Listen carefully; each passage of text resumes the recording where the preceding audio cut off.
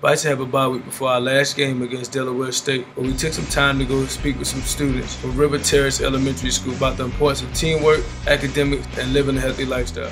I was talking with your principal on the way down. He said y'all quite a rowdy bunch. Is that true? Yeah. How do you plan to go about being a tennis player, or a soccer player, football player, basketball player?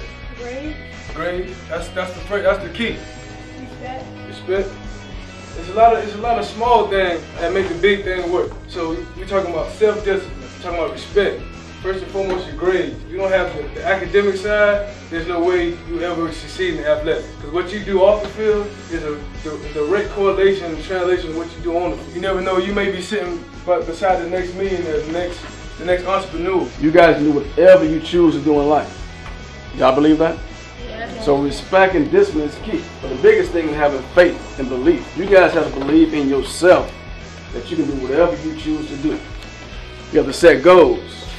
If you want to be the best student in the classroom, if you want to be the best person in life, if you want to be a doctor, if you want to be a football player, if you want to be a lawyer, whatever you choose to do, choose it today and stick to it. And once you set those goals, anything is possible. What other kind of teams do you have, like sports? Whatever you want to do, Howard has it.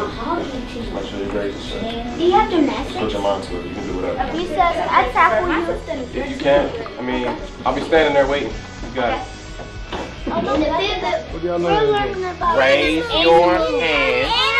What's your favorite animal? Rabbit. My favorite animal is a lion. What sound of lion you make? I don't know. Giving back to the people.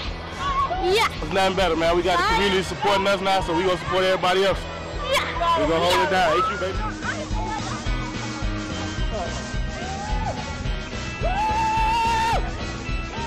Getting to really know them and get to see what they like. I even taught a kid how to punt today, so that was even more exciting for me. He actually did pretty good, so those moments were priceless today. My favorite part was when the football players told us that our education is always important. I was very proud to have the team come to talk to my students today. I know the impact that the football players can have on my students. I'm going to talk about the importance of physical fitness, the importance of education, teamwork, social skills. We are Gold U.S. Healthier School. First Lady Michelle Obama has been here. But just to have young black men who are currently in college, playing football, making the grades, doing well, you know, that's very meaningful. So this day will go down in history at our school as a very special day.